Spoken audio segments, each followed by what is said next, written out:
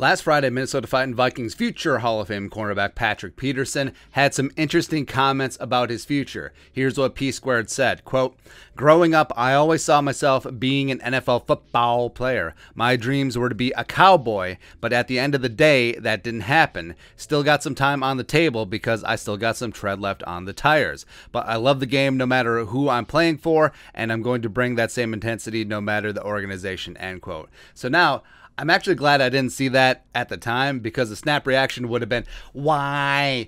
F the Cowboys and F you if you want to join them. You're in a playoff chase and you're talking about the 2022 free agency. Boo. We don't need you and your old ball skills. You suck anyway, you geriatric. Boo, boo, boo, boo, boo. So, like I said, glad we didn't see that at the time, because I thought about it and cooler heads prevailed. And the Cowboys were his team growing up. Respect. And it'd be like if Thielen was playing for the Giants and he was talking about playing for the Vikings someday. No big deal. Also, he signed a one-year deal in free agency. A one-year deal that his agent had to approach the Vikings about, but it is what it is. It's a business. I understand that. And Peterson has shown that he still does have some tread left on the tires. When he's been healthy this year for the Vikings, he's been very solid after two pretty down seasons in Arizona, finishing out his fantastic career with the Cardinals. But will he be worth $8 to $10 million next season?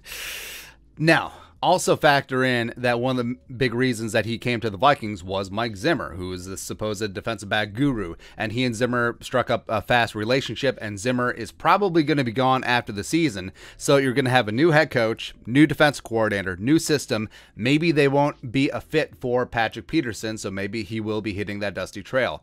But it is a little disconcerting that Peterson is talking about his future when the Vikings are still very much in the thick of this playoff fight, and the Vikings do need number 7 to step up. But I think as a veteran, as a leader, it sort of is what it is.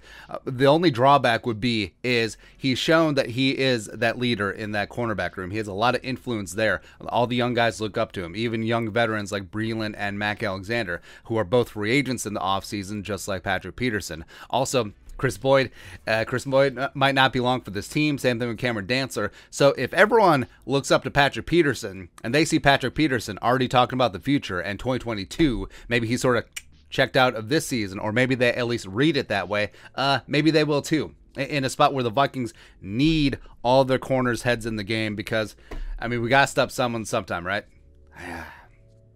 But whatever. Like I said, I'm glad I didn't see this on Friday. Much cooler heads prevailed in this vid. But your thoughts are thoughts. Patrick Peterson wants to be a cowboy. I was on around.